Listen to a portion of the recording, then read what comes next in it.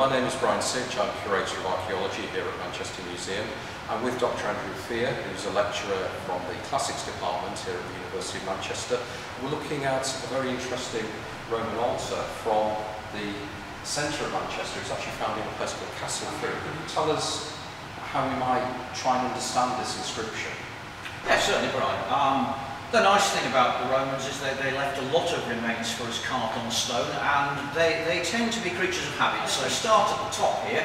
We can see that what's going on here is that a little dedication is being made, in this case in fact to a goddess. It's the goddess of fortune or good luck, and she's a little bit more specific than that because it goes on to say conserva tricky down here. So good luck, who keeps me safe. Presumably, this man, we'll come on to him in a moment, has had something nice happen to him, and he feels the need to say thank you to this goddess who's kept him safe. And actually, often with these stones, it's always nice to look on the sides as well. And I think on your side here, you can see there's a little jug that's been carved onto the stone, and on my side there's what looks to one eye like a frying pan. And these are actually vessels for pouring a libation to make an offering to the goddess at that time.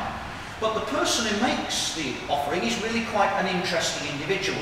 Lots of Romans have three names, and this man is no exception. So his first name is just an abbreviation. In fact, the full stop in the Roman world goes halfway up the line, so there's L, and we know that's going to be Lucius. And then we've got his middle name, which goes across two lines, so it goes Senecianius down to here. And then we've got his last name, which is Martius. Perhaps because he's a soldier, having a name Martius, related to the god of war, is quite a nice name for a soldier. Then what to us looks like a letter, a number 3, but it's actually a special Roman abbreviation which means centurion. And then we're told the unit of which he is, this junior commander, namely leg for legion, number 6, and vict, the conquering or victorious legion.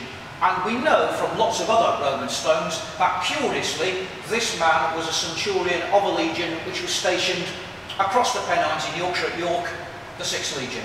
Why he's come here is great mystery. So could this be evidence of Manchester's earliest commuter? Well, certainly people do commute that far nowadays, and we really don't know. I mean, there are lots of stories we could tell about this stone, but of course only one of them can be right. One of them, if this stone, and quite a lot of people think it comes from the end of the 2nd century, so the sort of 180s, 190s. This is a time of trouble in Roman Britain. That for all we know, this coast is in trouble, and this man is bringing a detachment of Roman legionaries across the Pennines to make sure that this area is held down for Rome. Perhaps he was worried about his journey, and that's why he's made this dedication to good luck, who keeps me safe up here.